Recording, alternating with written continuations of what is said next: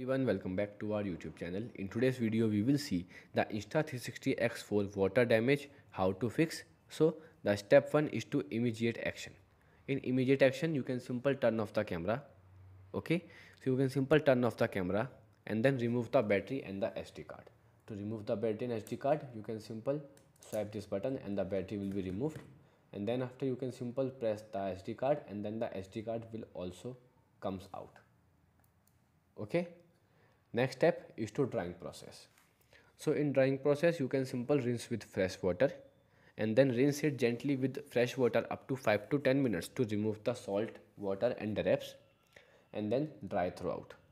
Use a soft cloth to dry the exterior of the camera and avoid using a hair dryer or any other direct heat source, as it could damage the internal components.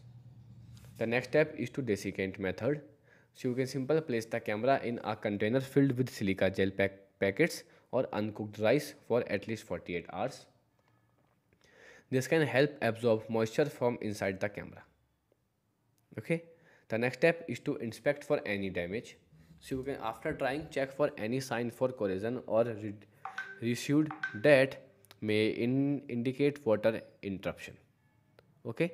Pay special attention to seal and gasket. Okay, and still if you purchase the Insta360 Care, you may need to eligible for a low cost replacement or repair service.